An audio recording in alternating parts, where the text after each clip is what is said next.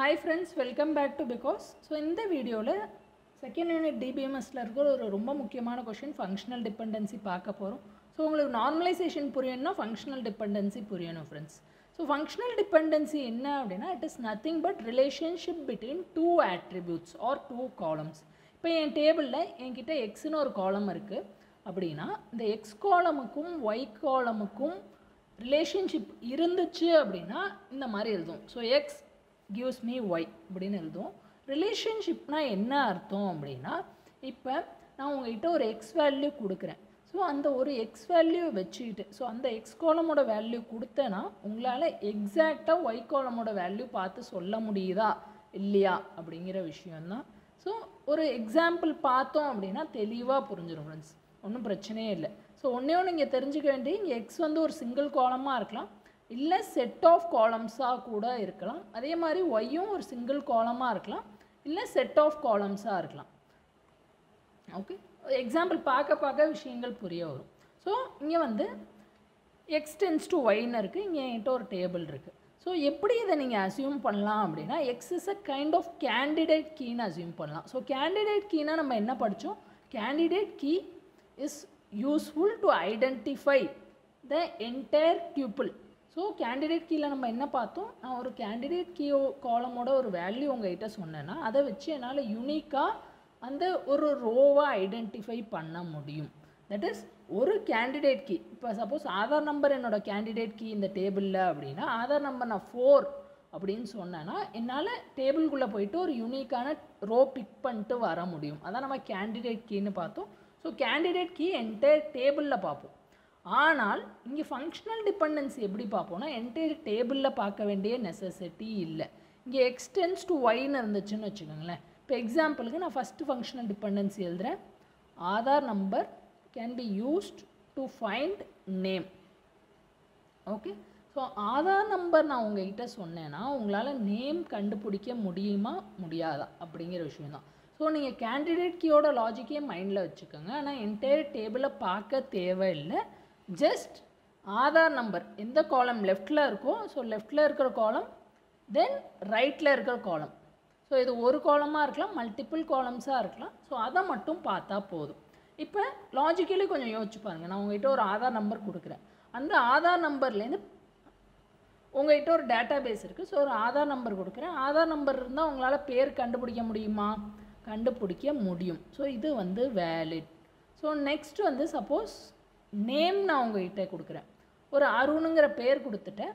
அவரோட ஆதார் நம்பர் கண்டுபிடிச்சி சொல்லுங்கன்னு சொல்கிறேன். உங்களால் சொல்ல முடியுமா? ஸோ லாஜிக்கலி நீங்கள் யோசிச்சு பார்த்தீங்கன்னா சொல்ல முடியாது. ஏன்னா ஒரே பேரில் இருக்கிற மல்டிபிள் ஆதார் நம்பர்ஸ் இருக்கலாம். அருண்னே 10 பேர் இருக்கலாம். ஸோ 10 டிஃப்ரெண்ட் ஆதார் நம்பர் இருக்கும்.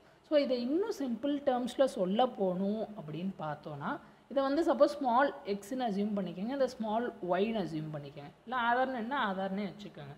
நம்ம என்ன சொல்ல வரோம் அப்படின்னா for every value of X Y வந்து எக்ஸாக்டாக ஒரே ஒரு வேல்யூ இருக்கணும். So for every value of X that is நான் எக்ஸில் இருக்க ஒரு வேல்யூ எடுத்தேன் அப்படின்னா டெஃபினட்டாக ஒய் வேல்யூ எப்போதுமே சேமாக தான் இருக்கணும். சார் புரியலை. இப்போ நான் ஆதார் நம்பர் 1ன்னு எடுத்தேன். 1 எடுக்கும்போது என் நேம் என்ன? ஏன்னு இருக்குது. இப்போ சப்போஸ் இதில் இன்னொரு ரோ இருக்குதுன்னு வச்சுக்கோங்களேன். 1B இல்லை 1G இப்படின்னு ஒரு ரோ இருக்குதுன்னு வச்சுக்கோங்க. இப்போ என்னாச்சு? ஸோ 1 நான் தேட ஆரம்பிக்கிறேன். இது வந்து ஹைப்போத்தட்டிக்கல் சுச்சுவேஷன். ஸோ ஆதார் நம்பரில் அப்படி இருக்காது. பட் உங்களுக்கு கான்செப்ட் புரியணும்னு நான் அடுத்த ஒரு ஹைப்போத்தட்டிக்கல் சுச்சுவேஷன். இப்போ அதே 1 நான் அந்த டேபிளில் தேடுறேன். ஸோ எனக்கு என்ன கிடைக்கிது? 1Aவும் கிடைக்கிது, 1Gயும் கிடைக்கிது. இப்படி இருந்தால் அந்த functional dependency does not hold good. So left side இருக்குது. ஸோ லெஃப்ட் சைடு இருக்கிற டேர்மை நம்ம என்ன சொல்லுவோம் அப்படின்னா டிட்டர்மினன்ட் டேர்ம்னு சொல்லுவோம். ரைட் சைடு இருக்கிற டேர்மை என்ன சொல்லுவோம்னா டிபெண்டன்ட் டேர்ம் அப்படின்னு சொல்லுவோம். ஸோ டிட்டர்மினன்ட்டுன்னு ஏன் சொல்கிறோன்னா X determines the value of Y. டிபெண்டன்ட்டுன்னு ஏன் சொல்கிறோன்னா Y is dependent on X.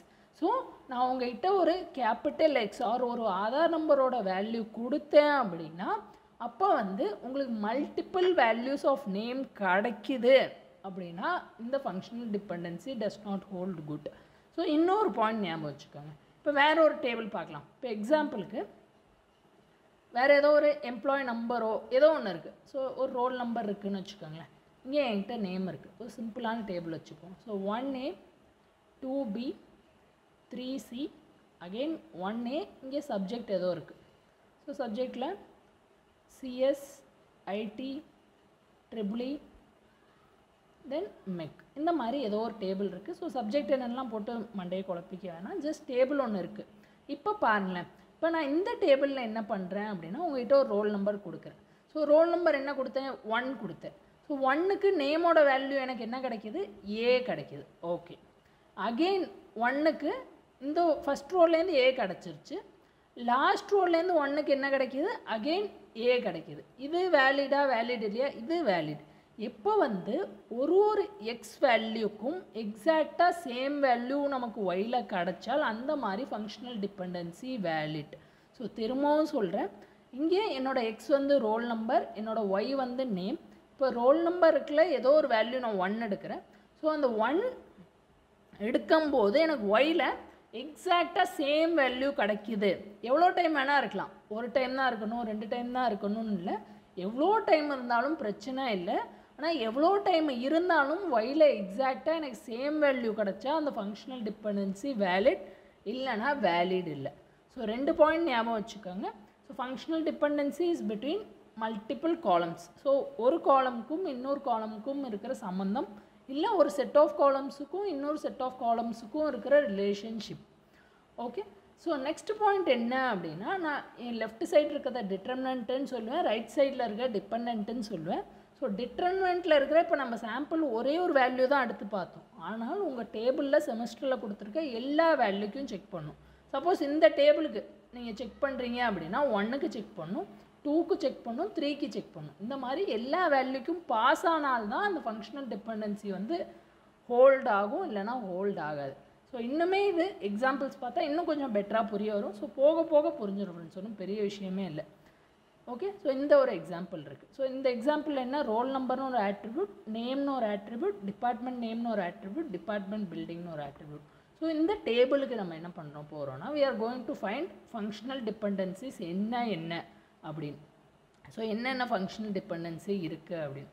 So logically பார்க்க போனோம் அப்படின்னா லைக் எல்லா காம்பினேஷனுமே பாசிபிள் ஆப்ஷன் என்ன, ரோல் நம்பர்லேருந்து நேம், ட்ரூ ஆப்ஷன்னு சொல்ல பாசிபிள்னு சொல்கிறேன். ஸோ ரோல் நம்பர்லேருந்து டிபார்ட்மெண்ட் நேம், ரோல் நம்பர்லேருந்து department building, then நேம்லேருந்து roll number, then நேம்லேருந்து department name and so on and so fourth.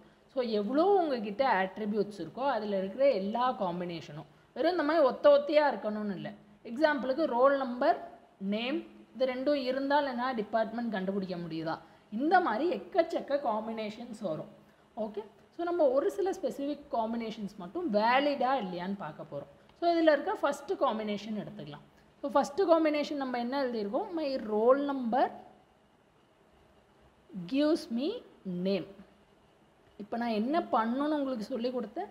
So என்னால் ஒரு வேல்யூ, தட் இஸ் ரோல் நம்பரோட ஒரு வேல்யூக்கும் என்னால் ஒரு நேம் கண்டுபிடிக்க முடியுதான்னு பாருங்கள். இன்னொரு சிம்பிள் ட்ரிக் வச்சுக்கலாம் ஃப்ரெண்ட்ஸ். நீங்கள் ஒரு ஆட்ரிபியூட் எடுக்கிறீங்க, இந்த லெஃப்ட் சைடில் இருக்கிற வேல்யூ யூனிக்காக இருக்கான்னு பாருங்கள்.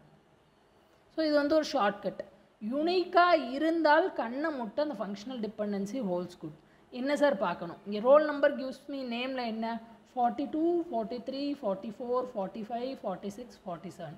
அப்போ 7 வேல்யூ ஒரு 6 வேல்யூமே யூனிக்காக இருக்குது. அப்போ ஒன்றுமே பண்ண தேவையில்லை, இதுக்கு பாஸ் மார்க் போட்டுருங்க. சப்போஸ் இன்னொரு 42 இருந்தால் மட்டும் நம்ம அப்போ செக் பண்ண போகிறோம், இப்போ பண்ண வேண்டிய தேவை இல்லை. ஸோ இந்த roll number gives me name holes good. So இந்த பாயிண்ட் ஞாபகம் வச்சுக்கோங்க. உங்கள் லெஃப்ட் ஹேண்ட் சைடு உங்கள் டிட்டர்மினன்ட் யூனிக்காக இருந்தால் அந்த ஃபங்க்ஷனல் டிபெண்டன்சி எப்போதுமே உண்மையாக இருக்கும். இப்போ roll number gives me department name, இதுக்கு ஃபுல்லாக செக் பண்ணுமா, இதுக்கும் ஃபுல்லாக செக் பண்ண வேண்டிய தேவை இல்லை. ஸோ ரைட் ஹேண்ட் சைட் காலமை பற்றி நீங்கள் கவலைப்பட வேணாம். உங்கள் லெஃப்ட் ஹேண்ட் சைட் காலம் யூனிக்காக இருந்தால் ஆப்வியஸாக அந்த ஃபங்க்ஷனல் டிபெண்டன்சி உண்மையாக இருக்கும். தென் roll number gives me department building, இங்கே செக் பண்ணுமா, இங்கேயும் செக் பண்ண தேவையில்லை, ஏன்னா லெஃப்ட் ஹேண்ட் சைடு வந்து யூனிக்காக இருக்குது. ஸோ அதனால் இதுவும் ஹோல்ட் குட். தென் roll number gives me name, department name. இங்கே செக் பண்ணுமா, இங்கேயும் செக் பண்ண வேண்டிய தேவையில்லை, ஏன்னா லெஃப்ட் ஹேண்ட் சைடு யூனிக்காக இருக்குது. ஸோ இவ்வளோதான் ஃப்ரெண்ட்ஸ். ஸோ இந்த ஃபங்க்ஷனல் டிபெண்டன்சி ரொம்ப ஈஸி, இதில் ஒன்றும் நம்ம பண்ணவே இல்லை. இதில் என்ன பண்ணியிருக்கோம், லெஃப்ட் ஹேண்ட் சைடு வேல்யூ யூனிக்காக இருக்கான்னு பார்த்துருக்கோம், யூனிக்காக இருந்தால் ட்ரூன்னு சொல்லிட்டோம். இப்போ செகண்ட் கேஸ் யூனிக் இல்லாத ஆப்ஷன் பார்க்கலாம். யூனிக் இல்லாத ஆப்ஷன் என்ன அப்படின்னா, இப்போ name gives me department name.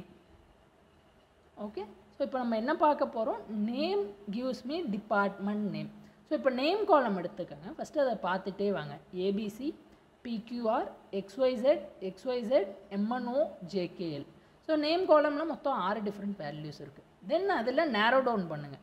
யூனிக்காக இருக்கிற எதுவும் பிரச்சனையே இல்லை. ஸோ ஏபிசி ப்ராப்ளம் இல்லை, பிக்யூஆர் ஒரு டைம் தான் இருக்குது, பிரச்சனை இல்லை, எம்என்ஓ ஒரு டைம் தான் இருக்குது, பிரச்சனை இல்லை, ஜேகேஎல் ஒரு டைம் தான் இருக்குது, பிரச்சனை இல்லை. இப்போ நமக்கு பிரச்சனை பண்ணுற பாசிபிலிட்டி உள்ள யார், கேண்டிடேட்டு XYZ மட்டும்தான். ஸோ அதோட வேல்யூ இங்கே தனியாக எழுதிக்கங்க. So XYZ gives me CO, இது என்னோட ஃபஸ்ட் இந்த row. Then XYZ gives me IT, இது என்னோட செகண்ட் ரோ. ஸோ நான் என்ன சொன்னேன் ப்ரீவியஸாக, for a given value of X, so இதை வந்து கேபிட்டல் எக்ஸ்,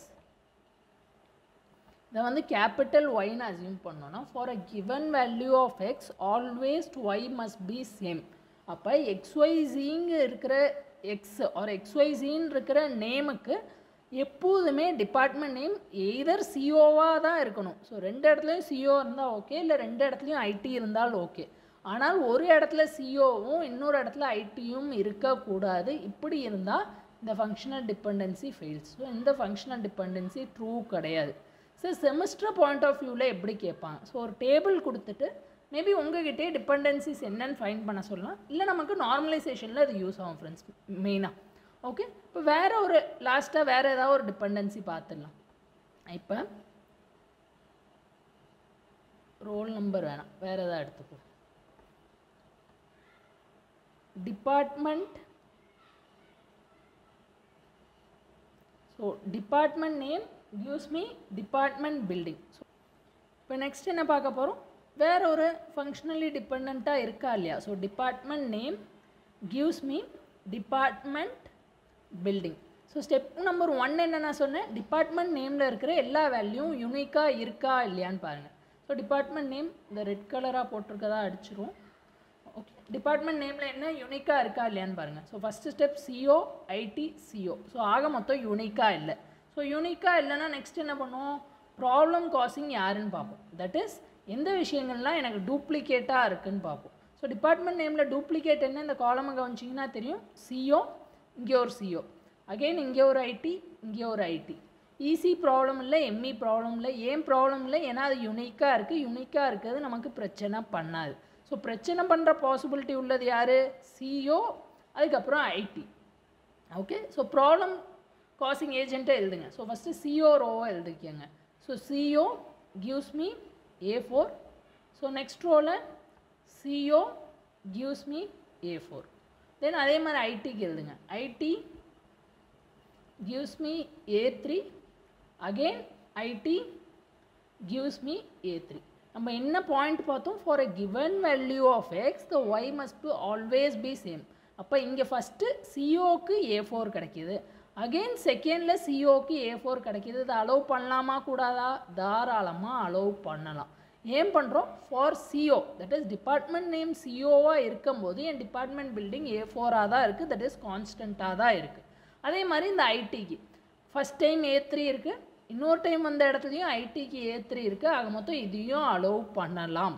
சார் லாஜிக்கலி யோசிச்சு பார்த்தா இது தப்பாக இருக்கே, ரியல் லைஃப்பில் மாறலாம். ஸோ லாஜிக்கலி போக வேண்டிய தேவையில்லை. ஃபங்க்ஷனல் டிபெண்டன்சியை பொறுத்த வரையும் இந்த டேபிள் உங்கள்கிட்ட கொடுத்துருக்க டேபிள் ரோஸை பேஸ் பண்ணால் மட்டும் போதும்.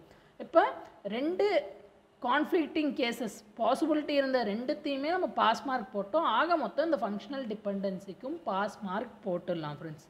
இவ்வளோதான் விஷயம், வேறு ஒன்றுமே இல்லை.